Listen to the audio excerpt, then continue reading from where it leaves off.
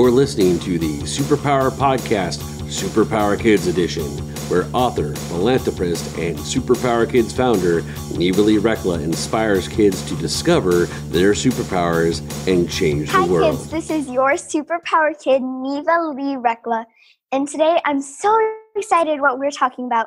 We are talking about the freedom of being an entrepreneur, and I think that's such an amazing concept because ever since I was little, my parents gave me the freedom of what I'm eating, what I'm putting in my body, and the fact that I'm homeschooled and I'm actually done with 4th grade now, and that's so exciting. And to talk with us today is Tom Nardone, and he and I met at New Media Summit, and he was a mailman, which I thought was so cool, and he left that to become an entrepreneur. So without further ado, will you help me welcome our guest, Tom Nardone? Hi, Tom. Hi, Neva. Thanks for having me on your show. I'm honored today. Thank you for coming on. I'm so excited. Me too. So what are your superpowers? My superpowers are, I take kind of rundown, like beat up looking houses, and I buy them up and I remodel them and turn them into pretty looking houses. So we make ugly houses into pretty houses. That's really cool. Mm-hmm. That's cool. So what was it like for you to be a mailman? Because I know for me, like when I'm a kid, now it's like, oh, it's so exciting to go to the mailbox and get the mail.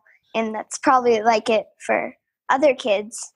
So what was it like from your point of view to be in the truck giving out the mail? Well, it was a great job. And like you're in Phoenix, where it can get really hot in the summer, I'm in Florida, where it also gets really hot in the summer. But aside from this millionaire mailman hat, which is what the MMM stands for, I also happen to have my old mail hat that I used to wear. That's awesome. So I used to wear this out in the heat to keep the sun off of my ears and my neck and my shoulders. And it was a great job. If somebody wants a good government job, being a mailman is a fun job because you get to work outdoors pretty much all day long. And awesome. Nobody's kind of watching over you, if you know what I mean. Yeah, that's awesome. And I think that's so cool, and it's exciting to know you get mail, you know? Yeah. And how long did you work? Did you work from a certain time, or was it just until all the mail in your truck was gone? Well, yeah, you pretty much said it right there.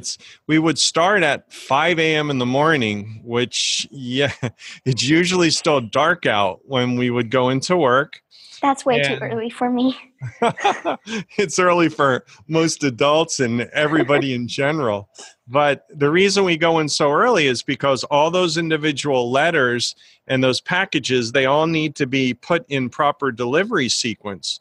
We line them up, so that when you're walking down the street, 123 Main Street will be right next to, 234 Main Street and so on down the road. So we put it in delivery order. And then, as you said, we go through our day, and pretty much when we have it all delivered is when we're done for the day. Nice. Yeah. And do you get I noticed that sometimes, in order to open a mailbox, you have to use a key. So did you get all those keys for the mailboxes? Yes, yeah. And people don't realize this, but that one key the mailman has pretty much opens up every single mailbox in the whole entire city. Wow. Believe it or not. Yeah, it's really weird because you they put a big sense of responsibility on you to not ever lose that key. In fact, if you ever noticed mailmen, when they use that key, it's usually tied to the end of a chain. So unless that chain breaks, which is really strong, it's made out of a really strong metal, then, you should not lose that key. But I've seen guys lose them before, and that's a big deal because now somebody has access to open up other people's mail, which is a bad thing. Yeah. And that's kind of interesting how one key can open a bunch of mailboxes because, like, if our key were to use it on somebody else's mailbox, it wouldn't open it. Right, right. And That's same cool. thing for like people's houses. You know, most houses, everybody's got their own door key, and it probably would not work in somebody else's. But yeah, the post office, when you think about it, one mailman delivers to like 500 or 600 houses. So if everybody in an apartment building per se had a different key that they had to use, they would have to have hundreds of keys. So therefore they bring it all to just using one key for everything. Yeah. Kind of cool. Yeah, it is. That's awesome. So what inspired you from doing that, which I thought was amazing, to becoming the exciting entrepreneur? What inspired you to change to being a mailman to becoming your own entrepreneur? Yeah. Well, excellent question. The mailman job is a really good job, and it has good benefits. And by benefits, I mean, you know, they pay for you for your health insurance. So if you get sick, you can go to the doctor, and a lot of those expenses are covered for you. And they have great like life insurance. Should you lose a loved one or something, you know, your family will get compensated. It had all those benefits, but you know, it was still a job. At the end of the day, I still had to punch a time clock. And my wife and I, we actually operate very independently ourselves. In fact, I went to public school, but both of my boys, who are now grown, were both homeschooled. And my wife and I homeschooled them all through, you know, kindergarten. And they had 1 or 2 years where they went to a Christian school, but then they graduated, and it was a lot of fun. So we always believed in being more of an independent entrepreneurial type and not doing what everyone's doing. So being a mailman, I noticed that there were all these ugly looking houses on my routes, and some of them were abandoned by people, and the grass would be getting tall, like up to your knees. And, you know, the wood would be like just falling off the house. So I thought, wow, this is bad for the neighborhood because it makes the rest of the neighborhood look bad. And maybe if I could buy these homes and make a business out of seeing ugly houses on my mail routes and fixing them up, that my actual mail job could help me to get started as an entrepreneur. And that was how I used my job to actually move into the next part of my life, which is, you know, being an entrepreneur by being a real estate investor. That's awesome. I think that's cool because I like to do something similar but more mini, and I like to like take old like boxes and stuff and turn them into like doll houses or things I can use for like outdoors. Or even though she doesn't really like it, I tried to make my dog like a house out of cardboard with glue and blankets, and she didn't quite enjoy it. So most of the things that I end up making for my dog end up for my dolls. Okay. Yeah. That's where you're very resourceful. It takes a resourceful person to make a doghouse and then remodel that so that it's made for dolls. But that's cool. Thanks. So we can actually talk a little bit more about this, but really fast, can you tell people where they can go to find out more about you? Yeah, I have a website which is called millionairemailman.com. And Millionaire Mailman was kind of a nickname that people thought up for me when I still worked at the post office.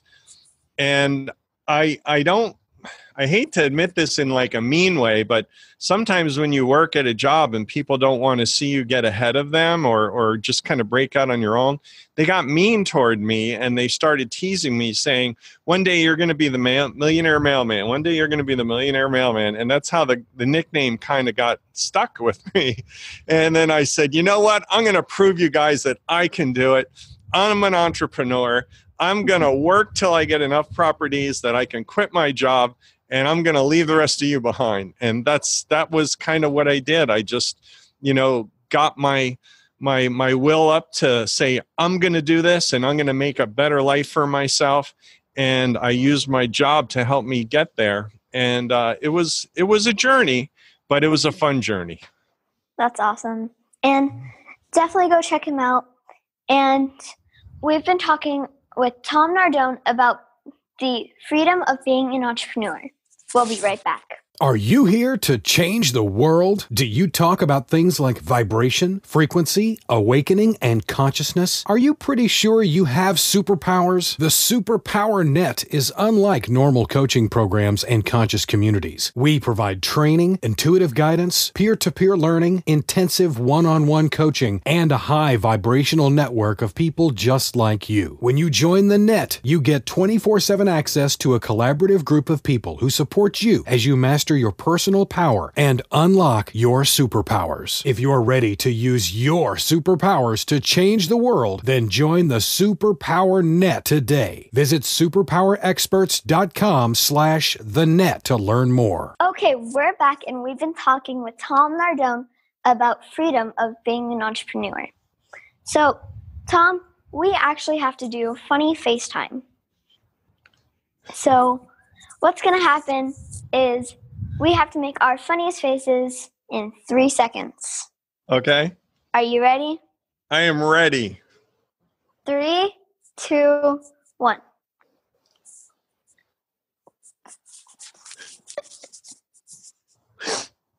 How'd I do? Funny face.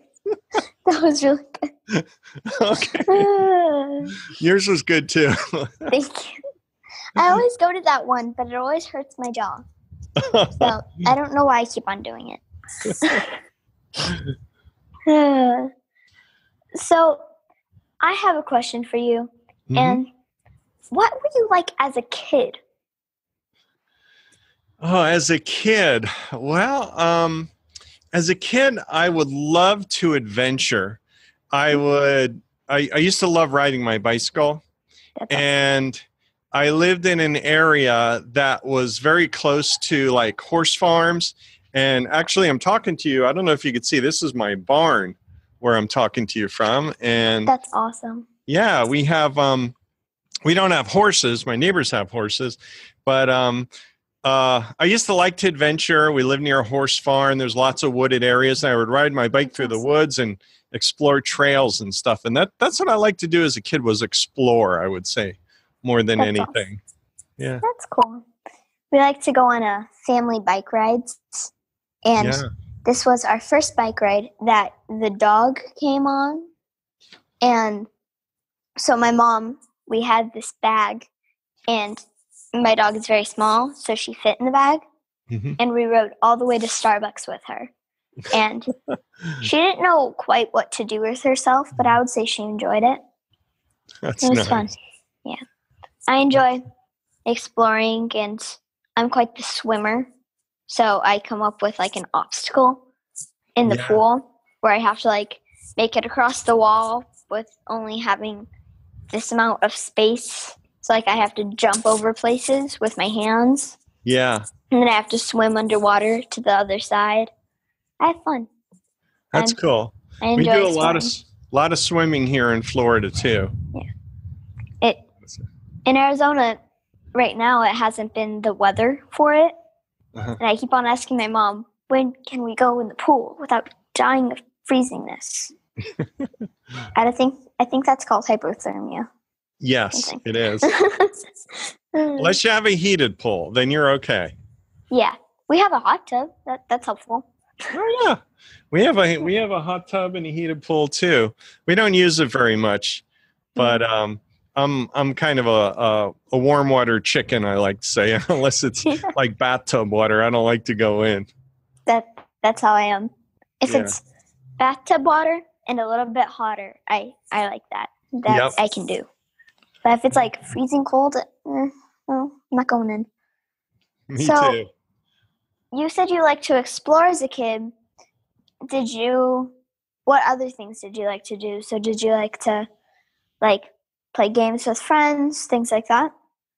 Yeah, I would say, but not so much like sports games. And maybe that's where I was a little different. I was not so much into like baseball and basketball, and everyone who always saw me as a kid would say, wow, you're probably on the basketball team, because I'm 6'5", so I'm very tall.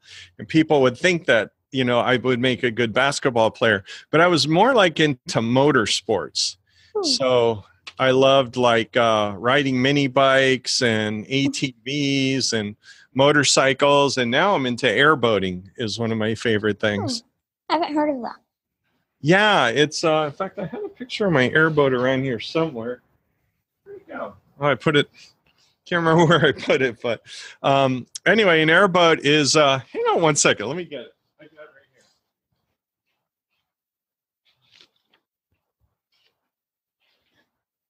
here. I can't remember where I put it. I'm sorry.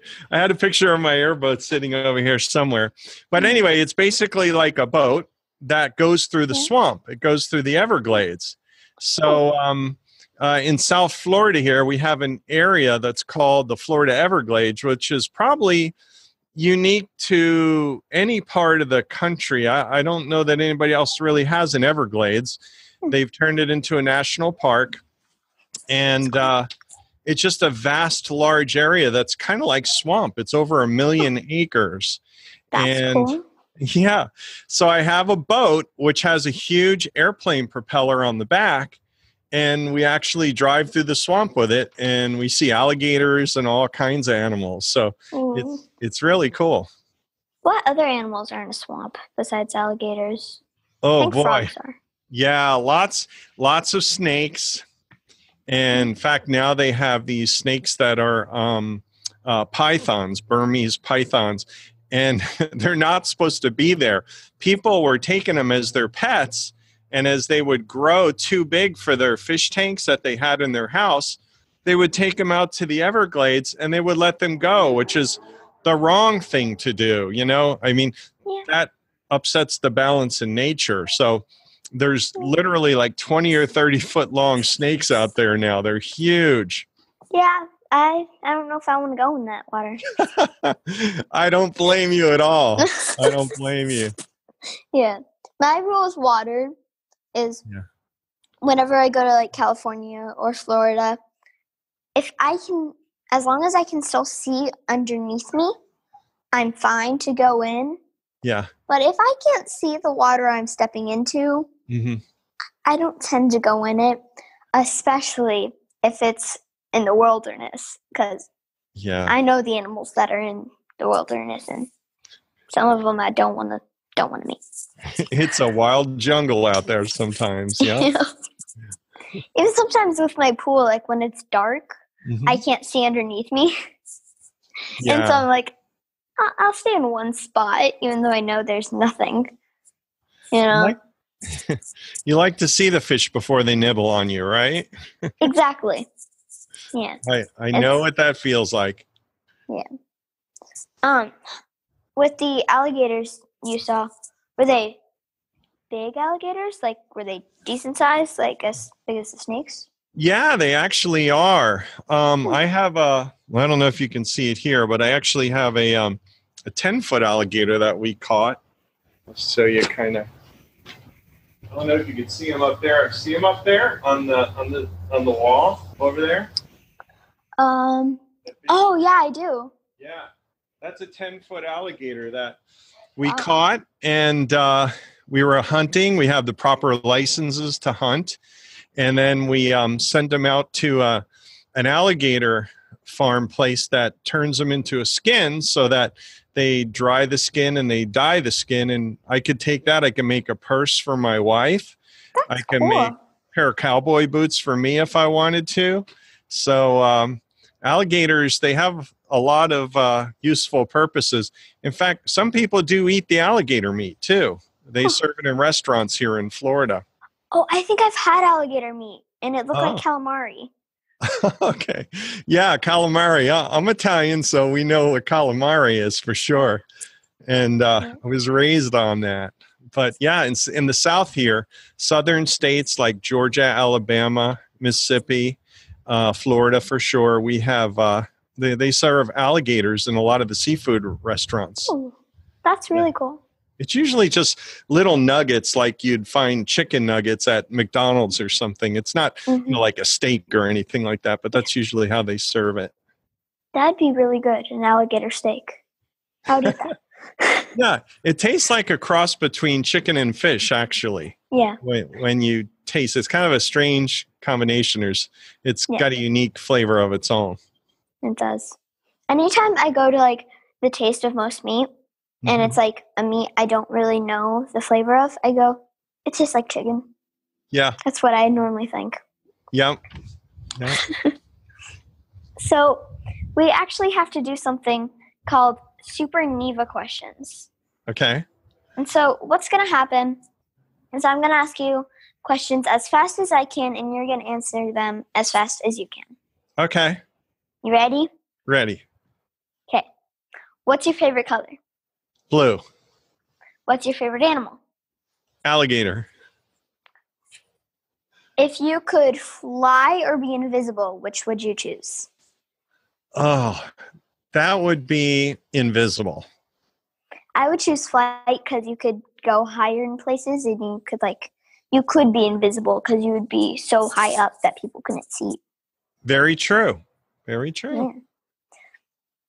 Would you rather, for the rest of your life, live in a hot tub full of fudge, but it's like a regular sized hot tub, and it's fudge, not water, and you have to live there for the rest of your life, or a pool without water full of humongous marshmallows, and it's like a really deep pool? I'm a chocoholic, so I would have to pick the fudge. The only reason chocolate fudge. The only reason I wouldn't choose the fudge is because in Arizona, again, it gets way hot, and so I would get too hot, and I like space to roam around and stuff, and I think that I could carve stuff into the marshmallows to make a living space. I think it'd be fun. I hadn't thought of that. But chocolate is still number one in my book. I would have to agree with that as well. Okay. So, if you could have a pet dragon or a pet unicorn, what would it be? I would say a dragon, because I think dragons are in the alligator family, and I do like alligators. Now, a pet dragon or a pet alligator? Probably pick the dragon, because an alligator I can go and get in 5 minutes if I wanted to. Yeah, exactly. And with the dragon, I think that you would get to do more stuff with them, because you'd get to like fly with them and stuff. Sure. And who needs a plane when you have a dragon? Yeah. And who needs a lighter when you have a dragon? They can light my barbecue. They can light my campfire. Yep. Like, if you're toasting marshmallows and you don't have a campfire, just be like... Very true. Dragon comes in handy around a marshmallow toast for sure. Yep. If you could be any inanimate object, what would it be? An inanimate object. Oh. Yeah. It would probably be a laptop. A laptop. Yeah. I've never thought of that. That would be smart. Yeah. I would choose one of the electronics, like a TV, an iPad, a phone, or laptop, because I think that you would have more usage. Mm-hmm. You'd just be able to, you would be able to know stuff. Yeah. You'd be able to, spy on people without them knowing. But right. It's kind of being a spy. It would be like a superpower, super mind. Being able to calculate any kind of math question or anything, right? You could do it in seconds. Yeah. You have your own calculator. Yeah. Built in. Yep. I would watch that show, like a computer that is on legs and it talks and walks around and it goes to school and it always aces everything because it just knows. Sure. And it can secretly look up stuff. That'd be awesome. I think we actually have those type of computers now, yeah, right? Almost like robots, right? Robots, pretty much. Yeah. I want a robot that can, those moments and times where you're, so hungry where you choose not to make yourself food. Mm-hmm. I've had those moments. And so if I could have a robot that could just be like, here, and just with the snap, I would have food in front of me, you know? It would be amazing. Sure. It's Yeah. like having a personal waiter or a waitress that can wait on you. Yeah. Hey, the more we get into the future, it's becoming a reality more and more every day. Exactly. Okay, so I don't know the difference between these two, but if you could have a best friend, would it be an android or a robot? I don't know the difference. I don't know if they're the same. You know, I think an androids might be smarter. Yeah, I don't know, but I would Okay. probably pick the robot. Yeah. I'd probably pick the robot only because I'm a Apple user and my kids don't like Androids. But although it might be a different type of Android they're talking about, but I would probably pick the robot. Yeah, I would pick the robot because I think that androids are basically robots because, like, I think it's a type of robot. But like you said, I am an Apple user, and I think I prefer being a robot because I know what they can do. Yes. Yeah. And you could, like, program it, like, destruction of the world. Might not be a good thing to have. No. In case the apocalypse comes, you know where to go. That's a deep thought. It kind of reminds me of that movie called The Terminator from years ago. Have you ever seen that movie? I have not, but I will ask my parents if I can watch it. It was about kind of robots taking over the earth is basically what it was. That's cool.